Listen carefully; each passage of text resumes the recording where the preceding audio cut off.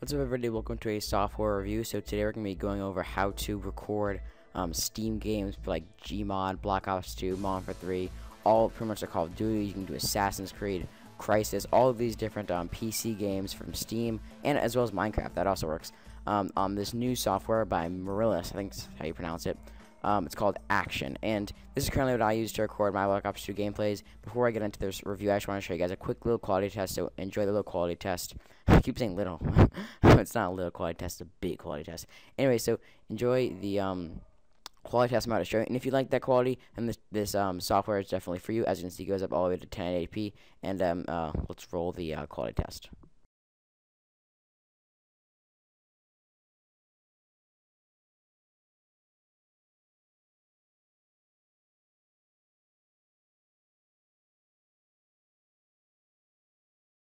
Alright, so now that you guys got a little feel for how good the quality is, you can pretty much say now whether you like the software or not.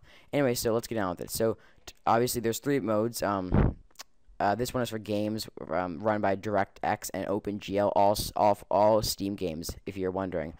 You can run with by pressing this mode. If you want to do this pretty much records the whole screen. That's why this little thing in the top left is. It's actually currently recording on my second monitor, which I can't show you because the thing I'm using to record the screen is only for one monitor. And this one, active desktop region, you can, it's on my other monitor again. How do I move it? One second. Oh yeah, there we go. So you can pretty much select what you want to record. It's kind of like Recordingception because here I'm recording inside a recording software. Anyway, so yeah, you can select what you want to record, and then you can press the record button, change all the stuff, and obviously you can use a headset and all that stuff. Anyway, yeah, like I just said, the third one is the you can select it, which size you want it to be. Here you can choose the file format. I usually like to go with AVI because you can go up to 1080p. With MP4, you can only go to 720p. That's only with the games I run, but you guys might be different. For your frame rate, I usually just have it on 60, even though YouTube makes it go down to 30. But I usually just have it on 60 in case I don't want to use it for YouTube, for something else. And duration is, if you want to set the video to be a certain length, like 5 minutes, and you don't want to go farther than that, like for a Let's Play or something, you can just press duration and then set the duration to 5 minutes. But I don't like that. I don't like having duration. I like to end the video when I choose to end the video. Of course, some sound that just means like in Minecraft, the sounds of like people, like the music, the breaking blocks. That's what it pretty much means. Like YouTube videos, those are all system sounds. Allow multi-channel audio recording. This means like allow your microphone and the system sound. So like if say you want to do Let's Play, you want to have the sound of the game and the sound of you talking. So you want to have that checked. Microphone, I have it on always record. You don't have it on record on button down, which is like if you want to hold down Z and then record that, you could do that, but I don't really see the purpose of that. So next, oh yeah, these are all, if you want to press here, you can select the place where your videos will export to. They export immediately. So if I just bring it up real quick in my folders, I currently have it on my hard drive. These are all my this is where they export to, like pretty much instantly. But you don't have to like go here and then you can actually export it straight to YouTube. That's pretty cool. Anyway, so there's another feature where it lets you live stream right to YouTube. But your channel has to have more than 100 subscribers, I think. Yeah, and it has to have like no community guideline strikes. But I'm not gonna get too much into this. You guys can watch other stuff about it. If pretty much just enable it, and you can press record, and it's streaming. It's really, really simple, and I really like Action because it lets you stream easily. I don't stream because I don't think I really have enough followers to watch a stream. But we'll probably get there. But the channel's going pretty fast, and that's pretty cool. So and here in audio recording, this is just if you want to do like a plain audio recording, you don't want to record the screen, you just want to record audio. You could do it here. You can press the start stop record and it'll start recording, and then you can choose the format and again the duration if you want it to be a certain length, and then the hotkey to make it start. The benchmarking, I forgot what benchmarking was. I'm pretty sure, benchmark recording. I forgot what benchmarking is, but I don't think it's anything too important in the if you want for like recording games and all this, but yeah, it's not that important, and you usually just want to mess around with it, and I promise you get all the same quality. And if you go to about, you can check out all this stuff. And I forgot to say this, software is $30. Anyway, capture screen, you can probably figure out a way to get for free though.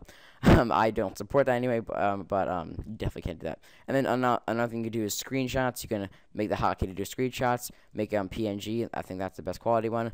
And then screenshot area, you can do entire desktop or desktop 1, desktop 2. This means you guys probably won't see desktop 1, desktop 2 because desktop 2 is my second monitor.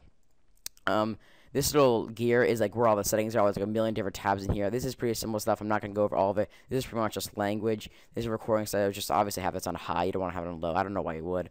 Maybe you don't have that powerful of GPU or something. Anyway, record mouse cursor. This is kind of important if you want to do tutorial videos, so I like to have that checked.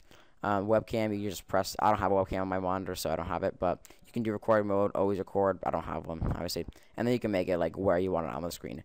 Microphone thing, this is actually really important. So if you want to do a tutorial video or some kind of thing where you have a let's play, you want to have audio device on your microphone. I don't have my Samsung Media mic plugged in right now because I have been playing Black Ops 2 right now on Steam, and I want to record it with my headset. My Chubb HP 11s. My Black Ops 2 edition, actually. The reason I say that is because the Black Ops 2 edition is better than the normal PX11s. PX11, yeah. And I know people that record with PX11s are usually they like can't get the better ones or something. But I just want you guys to know that the quality is not that bad as a PX11. Anyway, so you want to make the volume. I like to have it up really high because I usually give the people that are watching a video the ability to bring it down or up if they want to do it. Record microphone to separate audio tracks. I like to have this checked if I want to bring up the volume of like my Skype call or excuse me, my voice. System sounds. This is like yeah, it's pretty much self-explanatory, but pretty much what you're hearing, like where the system sounds are coming from. So in my case, they're coming from my speakers, the headset. So I'm gonna press speakers. In your case, it might be coming from like a I don't know, a pair of Logitech speakers, and those will come up here if they're plugged in. And then here you can balance out the system sounds with your microphone. And then bitrate, I have no idea what that means. It's some like audio thing, but just leave it on system default because that's the best quality you'll get. HUD setting just means this tiny.